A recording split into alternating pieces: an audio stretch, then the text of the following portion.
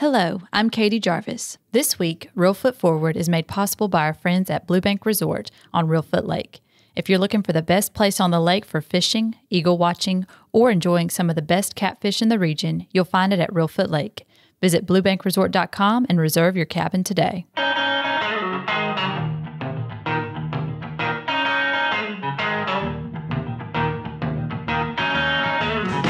Welcome to Reelfoot Forward, the podcast where every week we explore the people, the culture, and the history of our home right here in West Tennessee. Just exactly like we do every single day at our museum and heritage park, Discovery Park of America. I'm your host, Scott Williams, and our special guest on this episode is Jason Kelley, who is an operations support manager who works at the Marshall Space Flight Center. Back me all the way up to the beginning. So you're from around here. From around here, yes, from South Fulton. I graduated from South Fulton in 2002, so I'm a local native. My dad was actually a high school teacher at South Fulton and a football coach, so I had him in class and in football. So okay, so you played sports. Played sports too. Yeah, I'm kind of that oxymoron, the sports geek. So was very sporty, but also kind of in that geeky phase. So and what subject did your dad teach? Taught history. Okay. So I was well-rounded. Yeah. And how about your mom? My mom actually went back to school and got her teaching certificate in special education. So you're a product of teachers. Yes, you could say that. Yeah, the education was big in the house. And do you have siblings? I do have an older sister. She's about 3 years older than me. Okay. She lives in Lebanon, Tennessee. Okay. She's a physical therapist. So education and all that was real big. So she got more of the smarts than I did. And reading, I'm assuming they wanted you to read and encourage reading. Oh, yeah. Very much in reading, very much in doing the studies. I wasn't big in reading. Telling my son, you got to learn to enjoy reading now, because later on it's all the time. And he's in here today too with us. We're excited to have him as well. And so were you interested in space or? Of course, as most kids, being an astronaut and space stuff was kind of cool. Really got into that. But what really triggered me was back in 92, I actually attended Kid College, and they had a mini space camp. Diane Bell was the instructor, and that's kind of what set me on this trajectory. And that kind of opened my eyes, and from that moment on, I was hooked. Wow, that's amazing. And of course, Diane Bell works with us here at Discovery Park. And so you, when it was time to go to college, what were you looking for? So looking at it, of course, engineering. I was looking at aerospace engineering or some type of aeronautical engineering course. So I looked across the state and, of course, went to the University of Tennessee. Started off in aerospace engineering. Also, I received a Air Force ROTC scholarship. So that's where the Air Force detachment was, and I said, okay, that's where I'm going to go. And right off the bat, did you know exactly what you wanted to do, or? Yes. So here was my plan, and of course, when you make a plan, something is going to change. Of course. So the goal was go to college, get an engineering degree, go into the Air Force, become a pilot, and then try out for NASA. That was the plan. And then, of course, life kind of happened and changed it a little bit, and just said, okay, I need to kind of refocus everything. And that's I changed my major to agricultural economics with a minor in biosystems engineering technology. And I did that because of the technology piece. How do you use this new 21st century technology in the everyday life? And about what year? When was this? So that was 2003 whenever I changed my freshman year. At the end of my freshman year, I kind of refocused everything and kind of said, okay, let's see where everything lies. And that was kind of the big change. And of course, technology continues to yes, evolve very much so since then. Yes. And what ended up being your path? Did you have that in your mind as you started out, or? No, I didn't. It was just at first, let me get into this technology area here. I kind of looked. I can use economics anywhere in a business setting, but then also in technology, you got to understand the business and the technology side to kind of prosper in the industry. So I figured, well, those two are together, so let's try that and then see where this goes. And what was your first job after graduation?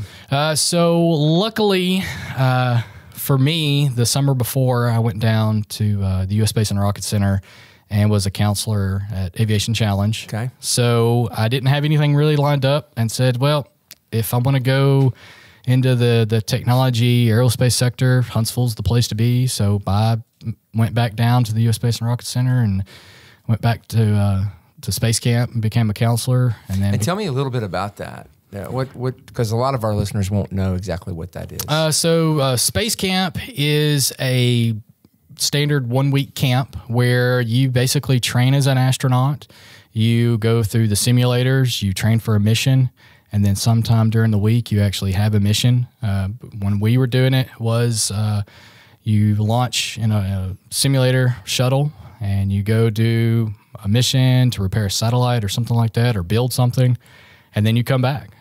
Then there's missions to the space station that they were doing. So you kind of have these kind of great little tangible pieces to Space Camp. And then Aviation Challenge was the sister camp down there, which is more of a military style camp. It's more for the fighter pilot, survival training, special ops piece. So you can kind of get two different flavors there. One, if you want to do the space side, and then another one if you want to do the aviation side. So it was really neat to kind of go down there and be a part of that. Well, it's cool that you, obviously the camps that you were part of when you were younger had such an impact. And so you got back involved and gave back. Yes. So you were doing the camps and what happened next? So I was given the opportunity. There was a different department there at the Rocket Center that's called it was Geospatial Training and Application Center, GTAC for short. And what they were doing was taking these technologies and showing them to different people, different agencies on how they could use them. And one of them was in agriculture, where farmers could actually use this system we had set up throughout the state with grant money, and they could actually use GPS on their tractors and things like that and figure out how could they get better yields, how could they get more precise on pesticides and stuff like that, applications, how could they do, when they do irrigation, how could they limit waste and then increase productivity, and their costs, shrink it down, but also their profits raise. So that was a good area for kind of jumping off into. But another area that they had was a new program with Alabama Homeland Security called Virtual Alabama. The reason that project came up was the governor was looking at disaster imagery from a hurricane. And he asked the state, hey, I can see the damage, but I don't know how much was damaged. He goes, I want to see before and after. And they kind of looked at it and they said, well, I don't know if we really got anything like that. So he kind of set forth with Homeland Security and he said, I want this to happen. So what eventually happened was we used a Google Earth platform.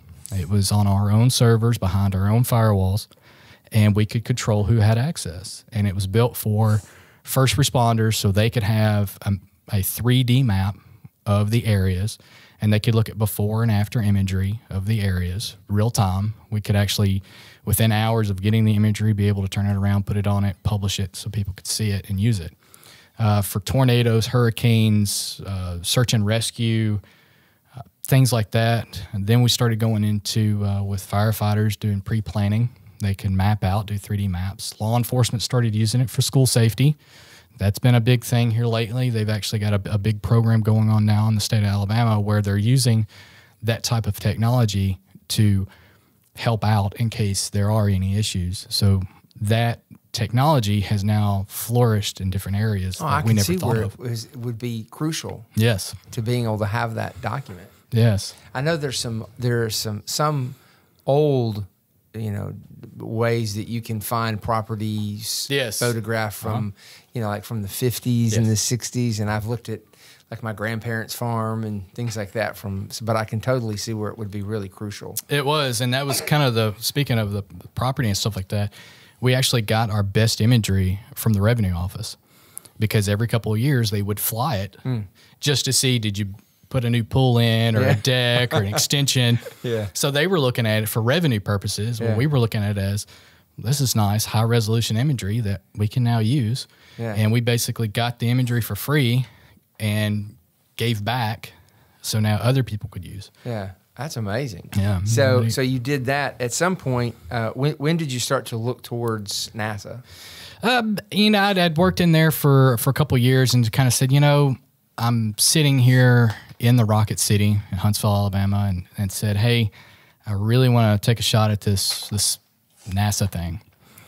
And at that time, hiring was a little troublesome, but eventually, I was able to get a job working on the ground systems side for NASA, and that's kind of eventually just how it happened for me. It was just you applied for the job, applied. You had to keep going back. Yeah, the story I tell everybody is the job that I finally got with NASA.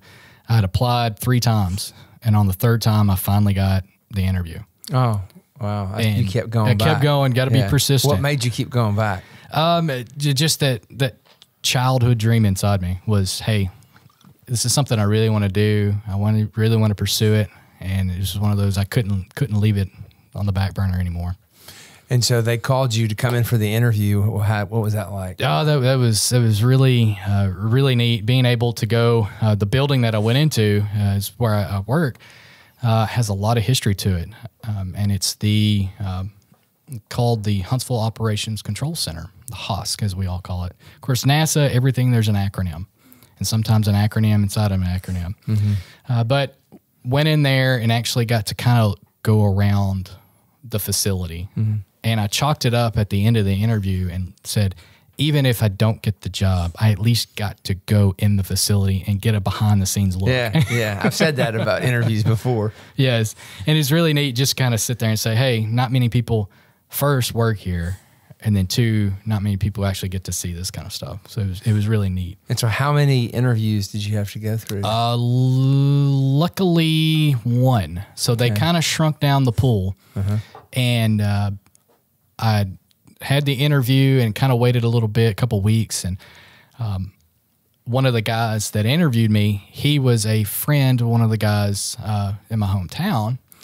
And they were kind of talking back and forth, and he kind of basically asked the guy, hey, what kind of guy is this? Because we really need somebody that's going to work. Yeah. And he kind of spoke up and said, yeah. He goes, I know the guy. He'll put in the time, and he'll work for you. And so what exactly was the job doing? So the group that I worked in, we had what we call a backroom support center. So it was the Data Operations Control Center, or DOCR. And the purpose of that is all the data that comes in from the International Space Station all travels through that facility. And we are in charge of the whole ground system. So once it hits the ground out at White Sands, New Mexico, we are now in charge of it. It's our responsibility. And when it gets to us, we store it, and we also send it out to the end users, the ones that have built these experiments, running them, and to the scientists. So we have to make sure, 1, we get it, and 2, we get it out there. And the other piece is communications. So the great thing with the International Space Station is we allow some of the science developers to actually talk to the astronauts because it's complex and it's hard to do, and trying to do secondhand information to them and instructions, it gets kind of tedious and hard. So we say, hey, the experiment, we'll just let you talk to them. So that communication link comes through us too. So we were in charge of that whole system. And at first you kind of look at it and it's very daunting. Then after a while, my instructor told me, just think of it as plumbing. You got the goes intas and the goes outas. That's all you got to know. And so how long is that how long have you been there? So in April will be 6 years total. And how has it changed? How's it evolved, what you do there? So I've jumped around a little bit. So I did the work in the DOCR for about 2.5 years. Working in that, one of the cool things is we were starting new technologies on how do you deliver information to and from for long distance. So the networking, the space networking had actually started up when I got there. It was kind of a concept, and now we're actually testing pieces and flourishing with that idea. So when we do go to the moon and go to the Mars, we've now had test beds, and that technology is proven out, and it's really cool to be part of that piece of it. The other area, while I was working on the ground system side, I was asked to lead the team for the development and the implementation of a brand new flight control position called Marshall Ground Control. And that one was very daunting. I worked on that project just to get it up and operational about 1.5 years. And that was literally figuring out what the concept was, how we were going to operate, the procedures we were using, creating procedures, creating training, going through all this and scoping things out. And then I was able to actually become the first Marshall GC to certify and then operate the console. So we went live in April of 2017. And it was a little different from the previous position just because you're more up front and visible. Any interests, anything new on the horizon for you there? Or So currently I work as an operations support manager. What we do is we basically are the right-hand person to the payload ops director. So in the payload operations control center, you have to have a leader. In that room, we have the pod, and they are like our equivalent to a flight director in mission control. So they are our operations director in our mission control at Marshall. So luckily for me, with that, I have a lot of training and expertise, being an OSM and backing up the pods, that they are now kind of starting to transition for training in that pod position. So as things go, they're now looking at beefing up the payload ops director slot. So they are kind of seeing, can we train certain people? Yeah. So that's kind of going back into the control center there. That's great. So yeah. What do you think? I mean, you're right there in the heartbeat. What is the future of NASA? Like what is the next 10 years going to look like? Here, hopefully this year, looks like everything's lining up where commercial crew is now the big thing. That's supposed to happen this year, right? Yeah, the flights and stuff, they're tweaking things and making sure they got everything right. So hopefully, fingers crossed, commercial crew becomes the new way that we operate. The space station, International Space Station, has been a huge success. Looking at it, we are now starting our celebration for 20 years of operation of the ISS. So with that, we're looking at, well, can we get another 10 years out of this thing? Yeah. So things are kind of starting to work in those areas. But with that, commercializing space, how do you do that? How do you facilitate that? There's been a lot of conversations, a lot of things that are starting to move to make that happen. So I think commercialization is a really big thing. Then also the moon. I mean, 2024, we've been mandated to put boots on the ground on the moon and stay there, and then use that as a training platform to go to Mars. So hopefully in 10 years, we've got a nice big moon base set up, operating, people living there. We've got the lunar gateway supporting people, and then getting everything ready to go to Mars. I think that's kind of the next thing going. That could happen in my lifetime if I live good and everything goes well. Yeah. It'd be crazy to see that, wouldn't it? Crazy to see. Yeah, I know. It's amazing. Everybody looks at it in these movies and stuff, and right around the corner that could possibly happen. Well, thank you so much for joining us. Yes, here thank you for today having me. and checking out Discovery Park and talking to folks tomorrow. I know you're going to be talking to some classes and doing some educating, which will be cool. So we really appreciate it. Thank you for having me. Like I said, this is my first time here, and from what I've seen, just kind of walking through the doors, it's a really, really nice place, and it's wonderful to be invited. And hopefully everybody enjoys the talks and enjoys the exhibits. And like I said, thanks for having me. You bet. And now let's go find out a little bit more behind the scenes at Discovery Park of America. All right, thank you, Scott. I'm Andrew Gibson with the Education Department here at beautiful Discovery Park of America, and today I'm with Zach Rea, an education specialist here, who will be sharing a story about some local history. So Zach, take it away. All right, well, what I'm going to be talking about with local history is the Sultana explosion. This was prevalent to this area because of the Battle of Union City. A lot of the soldiers who were stationed here after that battle were sent to Andersonville. At the end of the Civil War, they were let go. They were put on steamboats to take them back home, take them up north, and they would travel by the Mississippi River. What ended up happening is the Sultana was actually overloaded to the point where I believe it could only hold, I want to say, let's say 500 people. We're looking at 2,000 or more people on this. That might be a slight exaggeration, but it is not by much. Let's put it to you this way. The numbers of the people who died actually was more than the sinking of the Titanic. And then that can take you into a concept. It's like, wow, that's actually quite a bit more. And it's just right down the road from where we are. What ended up happening is it was overpacked, and the boiler system on it, the Sultana's boilers were actually, one of them was actually cracked and needed to be repaired. And the captain ended up not wanting to repair it, and what ended up happening is he takes the money and just basically puts a Band-Aid over what ends up happening, or what ended up happening to the boiler, and said, all right, we'll fix it when we get to our next stop.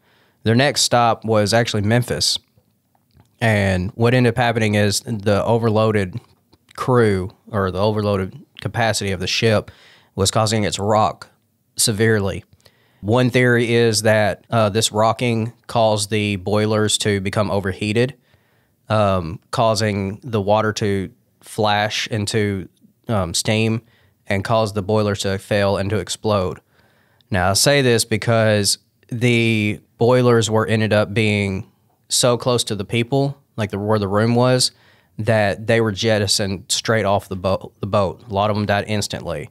The interesting thing about this, I guess you can end on a, not necessarily a positive note, but a better note, is that we just fought a war where it was brother against brother, father against son, and people in Memphis, Confederates even, went out and rescued the people off this explosion and drug them to safety. And there is actually a memorial to this explosion on what this ended up happening.